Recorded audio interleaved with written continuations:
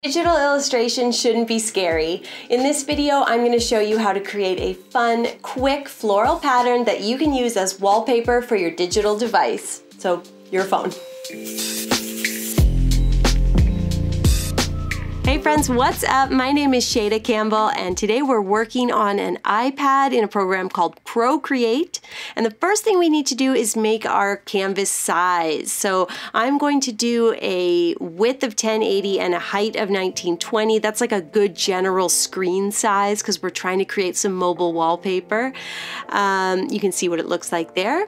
Then we need to choose our background color. So we're coming over to our layers panel and we're going to go to background color, and you could always change this or you could choose it later. I like to choose mine first, and there's lots of ways to choose color on the iPad on Procreate. And what I want to do is guide this, use the wheel, guide it into the reds and kind of choose a nice peachy pink. I find choosing my background color first really helps me to feel the overall piece, the illustration. Then still in my layers panel, I'm creating a couple extra layers. From there, I need to select my pen or my brush. So I go to the brush icon, I'm going to the inking section, and we're going to scroll down to dry ink. That is one of my favorite brushes, and I use it quite often when I'm drawing digitally. Then on the left-hand side here, you've got a little slider. It helps you select your brush size. So just figure out what feels good to you. And finally, we can choose the color of the brush that we're going to. And you can see I have green right now. We'll click on that and we can, just like we did for the background color, move it however, and say I just select a nice dark brown or something just for example. I've already got a couple extra layers made. So now I can start playing around, drawing on that background color and kind of coming up with some ideas. But we're going to go sit at my desk and we're going to talk about how to create a floral pattern. We're going to create a really simple pattern today, probably one that's made up of just 2 flowers. And the first flower I want to create is kind of like a forget-me-not. So I'm going to bring my brush pen into the blue here, kind of pick a nice medium gray blue. And we'll just zoom in so you can really see what I'm doing. I'm going to start with a circle and then draw 3 petals across the top, 2 more at the bottom. So really, really simple looking flower. And then you can color in each petal by just clicking on the circle and dragging over to the area you need filled, or you can just color in like I do, sort of messy. And I kind of like filling in myself because I can leave a little negative space and it kind of looks a little more whimsical and perfectly imperfect, just my style. Okay, so there I've done a cluster of 3 little blue flowers. Let's make a second layer. Click the plus and I'm going to drag it underneath. So my second layer sits underneath the first. I'm going to pick a nice warm green here and we're just going to draw some stems and kind of join all these flowers together, and of course add a couple little delicate leaves. Remember, when you're using that pen, the pressure matters. If you want a bit of a thinner line, just lighten up on the pressure a little. That looks pretty cute. I'm going to go back up to my blue layer. You could create a new layer for this as well. Pick a nice sort of creamy orange, so orange that's a little lighter. We'll fill in the center of our flowers, and there, that's actually looking pretty good. I'm happy with that. The center flower is a little large, so let me show you how I would change that without redoing it. To begin, I'm just going to make this into 1 layer just because. You don't have to do this. I click on the layers panel, top layer, select, and then click merge down. Then I'm coming over here to the left icons and I click the selection icon. I'm going to freehand select that flower, select the final icon on the left, which is the transform. It's the arrow. You're able to reconfigure, resize that, and it looks great. That just helps me to kind of get everything just ticky-boo. I might have to thicken up my green line a little bit there. That's fine. And then there is my illustration complete. So that's the flower that's going to make up part of our pattern. One thing I want to do is I'm just going to add a little bit of darker blue here around the center of each flower. If you go to the colors panel and you look at your history, your blue that you've used is there. And you can just darken it ever so slightly, and I think that looks great. So now we have our flower. Let's go back to the transform icon. We're going to resize it slightly. And then we're coming back to our layers. We're going to swipe to the left and click duplicate, swipe to the left and duplicate, and do that as many times as you want.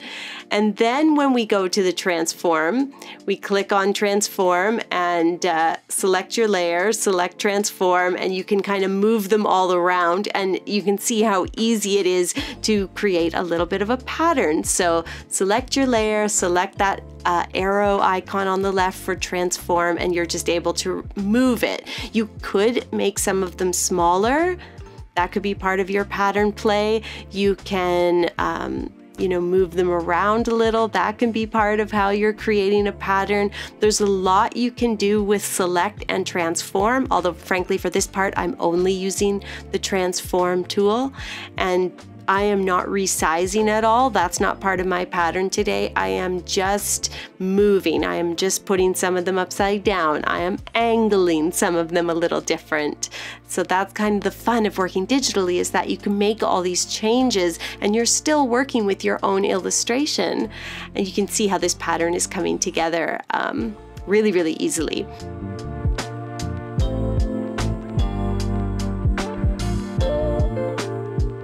Now what we're going to do is basically just do the whole thing over again and make this pattern really pop with a second flower. And I think that flower, I am going to make it pink. So let's create another layer. I go to the layers panel, we'll create 2 more layers. Then we're coming over here to the color. We're going to drag our slider into the reds and get a nice kind of magenta, like a dusty magenta.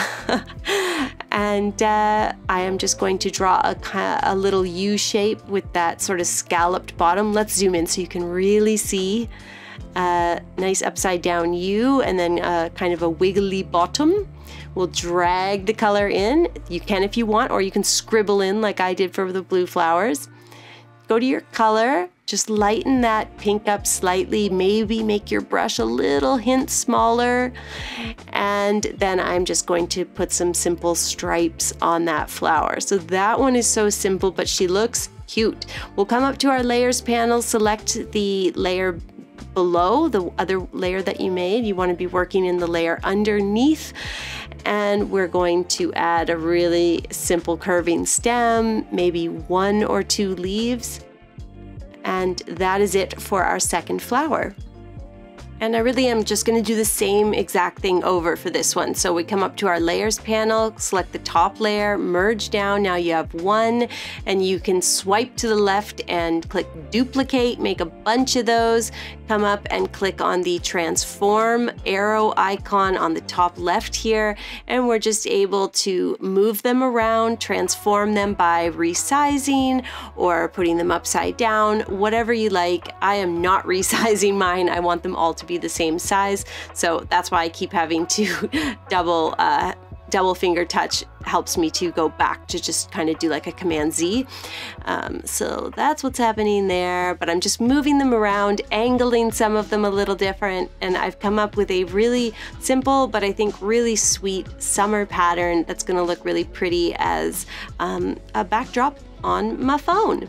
And you can get this as a backdrop on your phone too if you are a channel patron. This is this week's bonus content. Last week we actually did another digital illustration tutorial. The bonus video for the month of June is how to draw a blue bonnet with brush pen, with marker, but also on the iPad. So it was kind of like a 1 flower 2 ways. So check out that video, patrons. That is there for you to enjoy, as well as this mobile wallpaper. And if you're not a patron of the channel, consider it. It's only $2 a month, and you can sign up for as long or as short as you like. It's a great way to support this channel. Thanks for watching, friends. Be sure to hit the subscribe button. It helps us out so much when you do that one little thing. I hope you found this digital illustration simple and straightforward. Drop those questions in the comments below, and I'll try to answer as best I can. See you soon.